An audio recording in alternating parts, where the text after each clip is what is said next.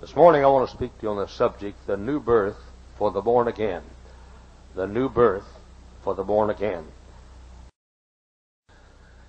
10 different churches contacted me in Texas. No, 8 different churches contacted me in Texas and asked me to come back and be their pastor. I stayed for one reason. I was afraid for what God would do to me and my family if I left here. But after 16 months, it was as if I had been born again.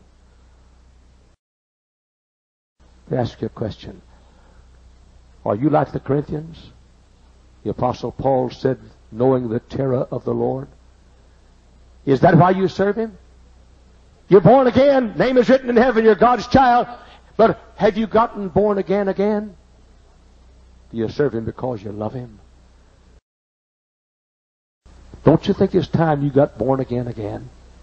Don't you think it's time you traded your service from knowing the terror of the Lord in verse 11, the love of Christ constraineth thirst.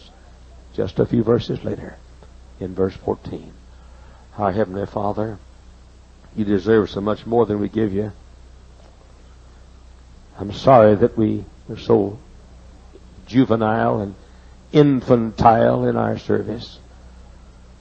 I'm sorry that you got to have that razor strap up there and that switch.